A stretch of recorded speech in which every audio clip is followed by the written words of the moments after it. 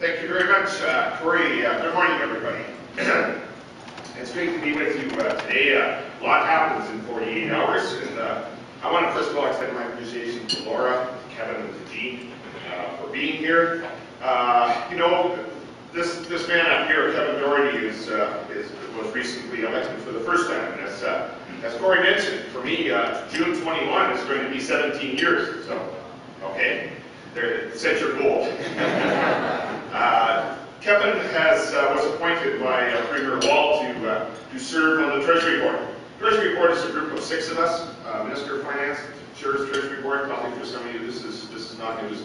But Kevin, as a new member, joined the Treasury Board this year, and I can tell you what an asset. Just a tremendous person to have on the board with such knowledge, but also dedication. And I cracked the whip pretty good, and I try to do that myself. Work hard and do the best I can, and I can tell you Kevin has done exactly that. I'm just going to talk a little bit about the budget. You've seen, many of you heard, of course, the budget on Wednesday. You've seen the reactions by media, by press. You've been able to read a lot about the budget. You can see a couple of things that are up here. Some of the points, I won't say the most important points, but many of the things that we want to do. The very first thing you're going to notice is at the very top, there's something called Keeping the Saskatchewan Event. Last year, the theme of my first budget was the Saskatchewan Event. We believe that Saskatchewan has an event. A lot has happened in the last 4 years. A lot has happened. That is not necessarily government. It's the hard work of the people of the province of Saskatchewan that have moved us forward. And we want to make sure that we can keep that advantage. We want to be able to be leading the nation. And, I think you saw that, and I'm going to be a little bit political here, you saw that in the campaign back on, the 4 weeks before November 7th. There were 2 issues. One that said, Saskatchewan is doing pretty well. The economy is doing good, so let's go spend. Let's spend, let's make sure that we're into the billions of dollars worth of expenses. And the other side said, Saskatchewan is doing well. The economy is doing good, but let's make sure that spend is sustainable. Let's make sure that growth continues. And I think, pretty clearly, the people of the province want an approach that I think reflects our position. I don't have to, mention too many places in the world about, what's going on, but all you have to do is even look right here within Canada. Look at Ontario. Look at the chaos that has been created there. And, the fact that the province of Ontario, which, many would refer to it in the 60s and the 70s as the boom place in Canada, they're in trouble. They're not going to have a balanced budget for many, many years. And that was something interesting. I was one of my first finance ministers' meetings. Minister Flaherty, Federal Minister Flaherty, had a chart. And on the chart, it was when do certain provinces, territories, etc., when will they have a balanced budget with a surplus? There was one province missing. It was Saskatchewan. Saskatchewan wasn't on the chart because we have a balanced budget. And that's something that we wanted to ensure stayed here in the province of Saskatchewan. We wanted to keep those promises that we made in the election campaign. We wanted to make sure that our economy remains strong. And we have to ensure that, of course, we work within a balanced budget. That was the goal. And I can tell you, Kevin being part of Treasury Board, that very first ask when we came back after the election on November 7th, and the Premier had appointed the Treasury Board, and we got to work in December, I think our last meeting was December 22nd or 23rd, worked them. They convinced me to give them Christmas Day off. So we had a lot of work to do. Because, ministers come forward, and former federal minister Ralph Goodale's here, and he knows all about those things, having been there. The asks are many. The Christmas wish list is huge. And if we would have looked at all of those things, probably we'd be looking at about $1 billion in deficit. So there are choices. There are priorities that we need to identify, and that we need to then focus on what does government do. We made some promises during the election campaign, and we were going to keep them. But we were going to keep them within the framework of somewhere between a 3.5 to about a 4.5 budget bill. And we worked on that. In our operating budget, you'll note in my remarks on Wednesday, the operating side of our budget this year is at 3.9%. Overall, it's a 4.7% budget, but that means 3.9 on operating and then the balance on infrastructure. We have already mentioned, the Premier has mentioned this, and I've mentioned this publicly. We're going to look at maybe a model that other provinces use where we're going to separate. We're going to separate capital from operating. Because operating, unless you're going to significantly reduce programs, unless you're going to significantly alter those programs or cut those programs, your operating is pretty constant. It's going to be up by inflation, it's going to be up by any new programs you introduce. But on the other side, infrastructure. And infrastructure in this province, we know that there's a huge deficit. It's literally billions of dollars. I was asked by the media yesterday, I think it was, or maybe it was the day before as well, if you had something extra in the budget, what would you spend it on? Me, personally. Well, I can tell you it would go to infrastructure. It would be two things I indicated. Infrastructure and, of course, paying down debt. Because we've made some significant progress on debt, and now we're using those dollars that we've saved on interest costs, we're using them to do some of the things that you see on the board. So our budget is $11.2 billion. That's the total amount, has grown significantly. It's balanced, and it's balanced on both models. I do get into arguments with the provincial auditor. The provincial auditor believes we should only be budgeting on, and I say only, on a summary financial basis. We've decided in this province, it's been done by the former government, and we're going to continue to do it. We do both. We budget on a general revenue fund side, and that budget is going to show that there is a $95 million surplus. That's all the ministries. Okay? That's the 18 ministries, everything that goes on with your tax dollars in agriculture, and education, and post-secondary education, highways, you name it. That's all in the general revenue fund side. On the summary financial basis, of course, that's everything that government is involved in. That's all the crowns. That's the regional health authorities. That's the school boards, workers' compensation board, crop insurance. You know what I mean? It's page 82 and 83 in the budget book if you want to take a look at that, and that shows you everything else. And we're balanced on that basis as well. We're going to have about a $15 million surplus in that respect. So we do both for the people of Saskatchewan. They can see where the ministries are. They can also see then the whole picture of government. We're committed to at this moment, we're committed to staying that way. Because, again, if we weren't doing summaries, I'd be supporting the auditor and saying, yes, you have to do summaries. But we do both. We do the budget, and then at mid-year, we do a summary financial statement update. So I think there's an advantage to being in Saskatchewan because we try to be as transparent as possible with you. The other side of the equation as well in building a budget is that we have something called the Growth and Financial Security Fund. That's our rainy day fund. Someone said, well, just call it the Heritage Fund. No, it's our Growth and Financial Security Fund. And what happens is that every year when year-end occurs, which will be on March 31, we're projecting a surplus in the GRF. Our legislation says half of the surplus in the GRF must go into the Growth and Financial Security. So as a result of this year's budget, we're projecting we're going to have $756 million in the Growth and Financial Security. That's there for an unexpected occurrence. And I can tell you last year was my first budget, and I stood and I said, we have a balanced budget on the GRF, and we also have a balanced budget on the summaries. And then along came Mother Nature.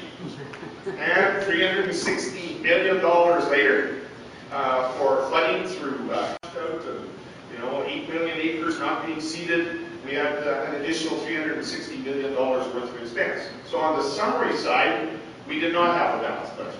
On the GRF, we did, because there were certain other revenues that were coming into government that allowed us to meet that challenge. And we did not use the Growth and Financial Security Fund, in fact, at all. There's a little bit of, and I want to clarify this, I don't know if there's any media today. The production of the numbers would suggest, if you look at it and say, oh, well, they use the growth fund, because it says right on the line here that there's $325 million that came out of the Growth and Financial Security Fund. We said it in the budget. We said we were going to pay down debt by $325 million, and we did take that from the growth fund, as we said we would, and we paid down $325 million worth of debt. What does that mean for the province of Saskatchewan? Well, 4 years ago, that number was well over $6 billion worth of GRF debt, and today it's at $3.8 billion. It's down significantly. And if you the 4-year projections, the 3 outgoing years beyond this fiscal year, it will show that that debt is going to remain constant, because we are going to work within a balanced budget, both on the GRF side and, if possible, on the summary financial side. Great province in 2011. You know, we led the nation in so many things. We had an economic growth rate of 3.6%. That was the second best in Canada, even though we had an excess moisture and flooding problem. The private forecasters this year are suggesting that Saskatchewan again is going to lead the nation, and we're going to lead at a 3.1% growth rate. And they are also projecting that we're going to lead in 2013 with a 3.3%. When is the last time that you heard that Saskatchewan was going to lead the nation with a growth rate in 2 consecutive years? That's what I thought. Never. Okay? So we're pretty pleased with that. We're pretty pleased with the changes that have occurred in this province and the growth rate. One of the things that occurred on the day of the budget was we had our new provincial population numbers come out. 2011, the province of Saskatchewan grew by over 17,000 people in 2011. It was a number that was only surpassed by a number of 18,000 some people. And that number was 1953. That's the last time the province grew by a number higher than 17,000 people. I'll tell you that I was a 2-year-old, 53, so now you know how old I am. We're not going to make any changes. We said, you know, there was criticisms about taxation. We're not increasing a single tax. Not one tax is changing. In fact, the only tax that actually is being reduced in the province of Saskatchewan, and I announced this back in December yet, is the indexation of personal exemptions. We follow an indexation model that says that if the indexation rate was, as in this case, 2.8%, all of those exemptions that you have were enhanced on January 1 by 2.8%. So you have additional taxes left in your pocket. We are not adjusting the royalty structure for non-renewable resources. We think it's working fairly well. And I'm going to indicate this. Some of the media said, well, we were being overly optimistic on our potash for the revenues. Well, we work with the industry. It's not just, you know, okay, let's use 900 million today or 400 million. We work with the industry, and we're pretty confident that the amount of tonnage, the 10.2 million tons that we have built into the budget, is exactly the same amount as last year. Not moving up.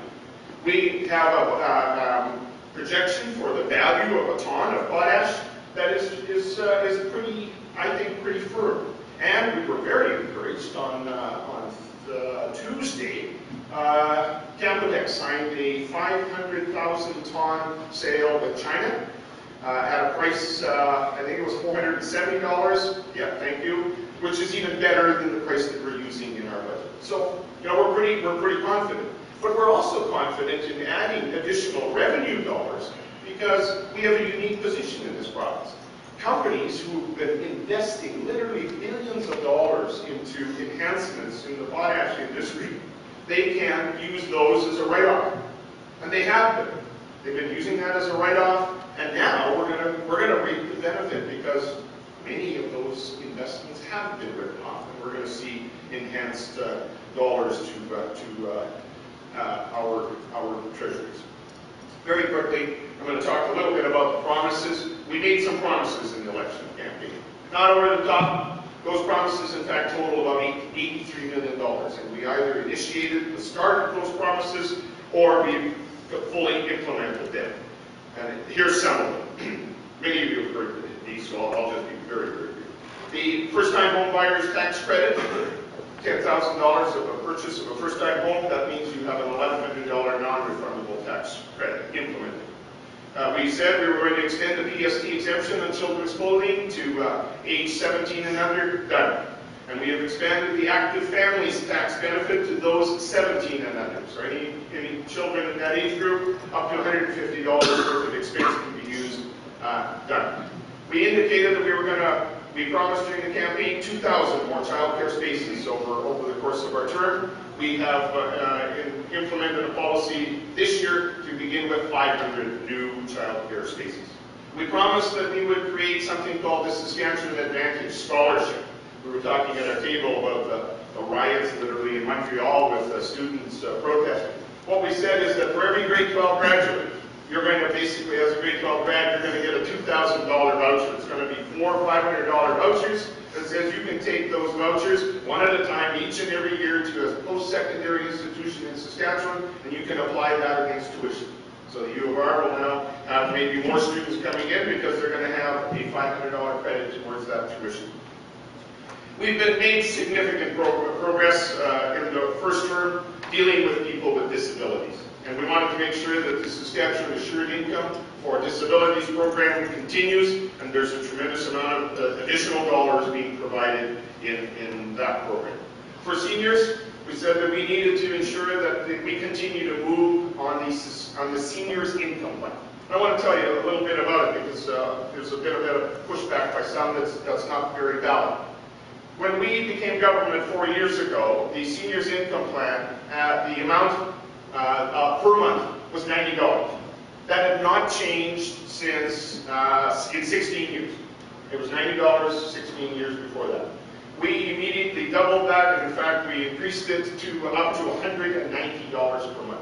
This year's budget, for those who qualify under the seniors income plan, that $190 is going to be increased to $240 per month. In other words, another $50 per month, which is $600 a year. You do the math. So those are kinds of things that we're going to continue to ensure that seniors who struggle, that indeed we're going to be able to meet that. We doubled this benefit for low-income seniors, and by the end of our term, we're in fact going to triple that benefit from what they used to receive. A little bit about healthcare. We've made some promises there. It's up on the board because healthcare is one of the most important issues to people in Saskatchewan. Maybe it always will be, I don't know. We spend a lot of money on healthcare, and we continue to do that. The good thing about it, we used to have expenditures of 7, 8, or better percent, 7% or 8%.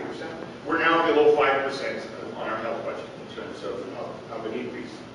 It's high, but it's also being lowered each and every year because of the good work that's being done at regional health authorities. We're looking at a whole number of models, and I just want to quickly talk a little bit about the Lean Initiative. Health was one of the first ministries to implement the Lean Initiative. In fact, we're going to be building a brand new hospital in Moose Jaw that is going to be built on floor plans and construction that the architects are going to work with that is involving Lean Initiative. It's going to save steps, walking steps. It's going to save money of operating into the future, and I think that's critical.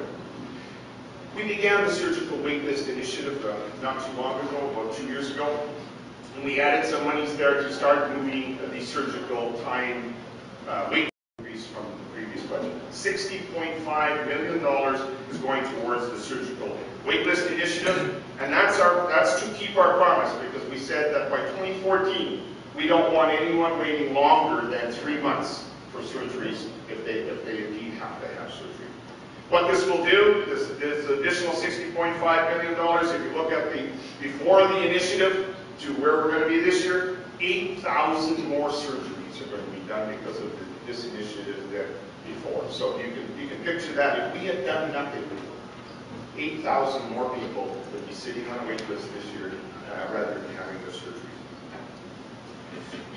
We have promised that we were going to move forward with a very successful rescue program in Alberta on STARS, and we have allocated $5.5 million to kick that off as well. One of the other, I already mentioned Moose Jaw Hospital. We have also indicated that we need to move forward on the Provincial Hospital in North Battleford. If anybody has been in North Battleford Hospital and toured that place, it's well over 100 years old, and it looks like it. It's not a good facility. We've indicated that a couple of years ago. Minister McMorris has been working hard on that one, and we're going to continue to move forward on the North Battleford Hospital, and we've allocated $5 million to get into the design and the planning, and all of those things, of course, take time, so that's the $5 million that'll get them started. One very successful program, I mean, I think everyone in this room probably has been touched by cancer one way or the other. One of the very effective programs last year that we implemented was the colorectal screening program, and this year we're in fact adding $4 million more to the colorectal screening program to make it province-wide. Last year it was into a pilot situation. In education, you've heard a lot about the formula, the brand new transition funding formula for education. We worked on this for 3 years, and we worked on it with our partners. Okay, so don't let opposition or media say, "Oh, well, this came from Let's Be It." It did not. We've been working on this for 3 years. I was education minister when I started this discussion, so I know exactly what was going on. But we needed to implement a new formula. The old foundation operating grant, we often refer to it as FOG, the FOG grant. Board members said, "It's in the FOG. It's not working anymore. You need to change it." So that's exactly what we did. But we have moved to a different system of funding school boards, and as a result of no longer relying on assessment, there were inadequacies in that formula. And we moved to a new formula. We're cushioning it, an additional $10 million beyond the increase that we were actually doing to K-12 education was used to make sure that we were balanced. All right, a couple of things still not so good. When you make some choices, you have to also ensure that you remain balanced, and you make some choices that many of you have heard in the news in the last 48 hours that some are not too happy with. The Seniors and Children's Drug Plan has not been changed since 2007, and we are raising that from $15 per prescription to $20 per prescription. But I want to emphasize, even with that increase, it still remains one of the best drug plans in all of Canada. So that's something to keep in mind. We made a decision. We made a decision about an industry as we looked at it that was introduced, and this is about the Film Employment Tax Credit. Film Employment Tax Credit was introduced in 1998 for a new industry. It was to help develop a new industry in 1998. Since 1998, you as taxpayers, the government has contributed $100 million in the way of tax credits. We made a decision in looking at priorities. Where are we going to find money to put $4 million into the colorectal screening program, or whether we're going to look at child care spaces, or do we continue to look at, by the way, not $8 million. We did an assessment. The whole industry has changed dramatically, and if Saskatchewan was going to be competitive and say, look, we want to attract, we would have had to increase that number substantially. We made a decision, no. And indeed, the tax credit will be wound down. This year it will save $3 million because there are films that have registered, and we're going to continue to ensure that that contract is fulfilled, and that's why you're seeing a $5 million in expense line there. We made a decision about enterprise regions. Many have at these enterprise region levels have said, these are local decisions. These are don't let government, the provincial government, tell us what we have to do out in Meadow Lake or out in Moosomin or wherever. We said, yeah, that sounds like a great idea. Why should the province be dictating what the economic development should be in an area? But we also said, well, if you're going to be making those decisions, you should be funding it as well. And we transferred that responsibility to the municipalities. We believe there are many great economic initiatives going on, but now they're going to be the responsibility of the municipalities. Because we have, as I said the other day, we have downloaded on municipalities. We downloaded revenue. And municipalities now, every city in the province of Saskatchewan, by the way, since 2007, will have had their revenue sharing dollars doubled. Doubled. So this year, our revenue sharing formula is in place. It's been in place now for 2 years, and the formula is, and I'll be quick, for the revenue sharing dollars come from PST. PST is in the public accounts document. As soon as our March 31st year comes to an end, the public accounts documents are produced, and there's a number that's there for the PST. One of those 5 points In other words, 20% is their revenue share. And over the years, last year, the revenue sharing to municipalities was increased by 29.5%. Why? Because the economy is doing well. That's the reason for setting up that formula. We said we want to make sure that municipalities benefit from a growing economy. This year, 9.5% increase to municipalities through revenue sharing, the highest transfer to any of our third parties. And that's something that they wanted, that's something that the province wanted, and I'm glad to see that it's there. Finally, just to summarize, I think you can see that our budget is about keeping the Saskatchewan together. We've kept our election promises, we've kept our budget balanced, we've kept our spending sustainable, and I think those decisions will allow us to keep our economy strong. And with all of those goals, I believe that population is going to continue to rise. We're going to see investments. The projection is for this next year, the private and public investment in the province of Saskatchewan to $20 billion. That's a great story to tell, and I'm so fortunate to be the finance minister of a great province, and I thank you very much for your indulgence. Questions?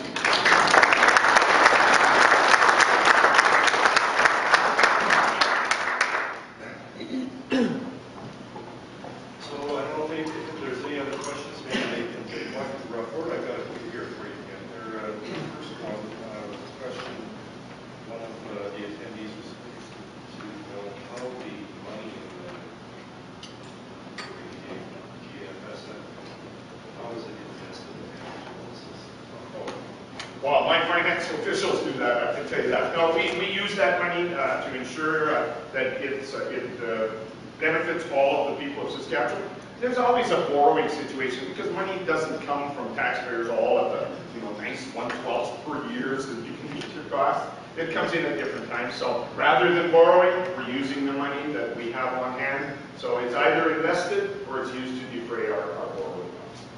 That's why this year, on the line item, by the way, I didn't mention this. I just said that it's tremendous benefit from lowering the debt.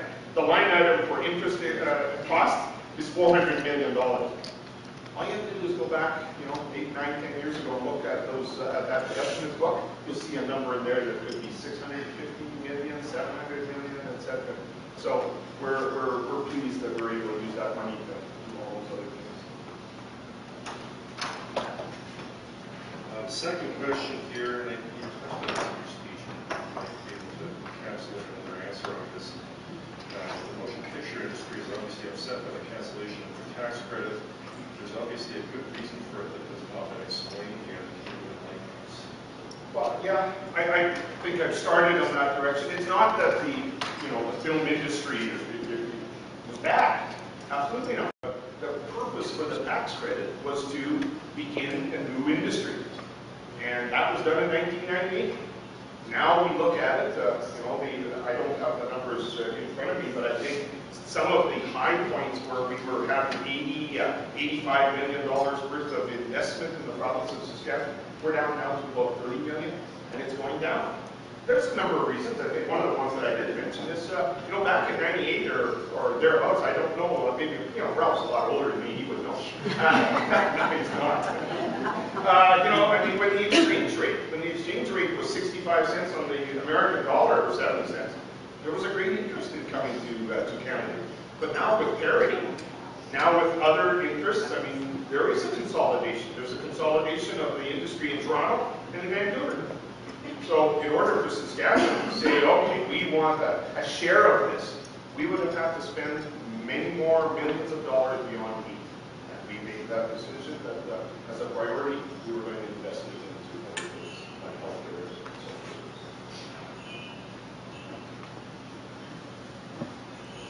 The next question is, in terms of the colorectal screening program pilot, this resulted in a 2-year wait list for colonoscopies in the city of Regina. Is there any plan to fix this?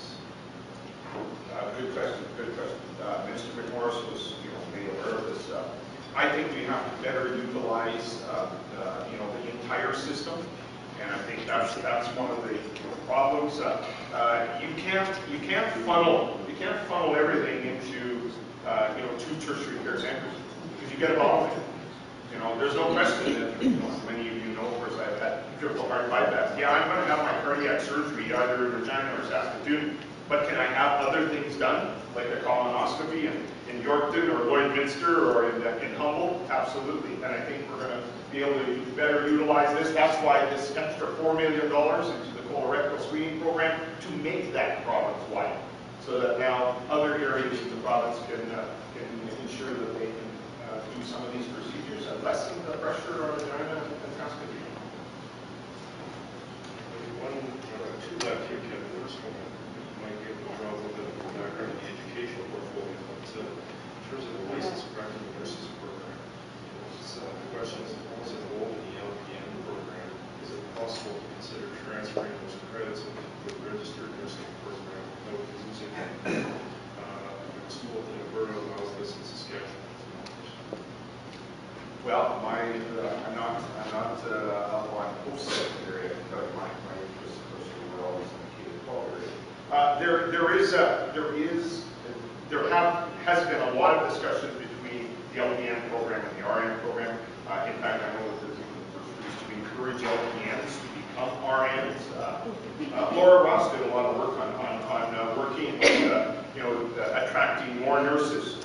Clearly, there's going to be discussion. There's going to be discussion, and if there are things that individuals already can look at and say, I'm running into some obstacles, we need to look at what Alberta is doing. Well, we've done that. I can tell you, not just this question, but in a lot of our labor discussions and negotiations, we have looked at something called a Western Canadian average. We need to be competitive with our Western Canadian partners, and we've done that in negotiations. And we also are going to look at something like education to ensure that we have continuity across the piece. So, valid point, but I would suggest contact Minister. Don't even contact Minister of Health, because even though it's a health-related thing, it's Minister Norris. It's the Advanced Education Ministry that would be able to tell you exactly whether something's wrong or what maybe you could identify as something that needs to change. The final question here might just be a little bit of commentary or feedback for you, rubbing on to the Treasury Board budget process. There's a question around whether or not there's an ability or consideration to, I'm trying to reform this a little bit from a fundamental question, but contemplating whether or not it's possible to go through the budget approval process on capital projects somehow earlier in the fall, so that municipalities could be sort of planning and implementing it. Great comment and more questions, whichever you want to call it. Yes, we're looking at that. We have a consultant right now. What this is, a few provinces do this already. They develop what I'll call a capital plan. Okay? It's not a separate budget. It's a capital plan, which they release. Some provinces release it in October. There's one province that in fact releases it in December. But it's long before the spring budget in usually March or April. And what that allows highways, that allows school divisions who are building schools, that allows regional health authorities who are working with LTCs to be, over the course of our winter, which is usually harsh, not like it was this year, to do a lot of planning, to get those designs and everything else. So we're going to look at that. We didn't have it ready to move forward in this year's budget, but I would suggest that we might be doing something like that this fall. We're doing in this year's budget, as I indicated, that percentage translates into $788 million worth of capital. So the idea, and this is just a hypothetical number, so media, please don't quote me.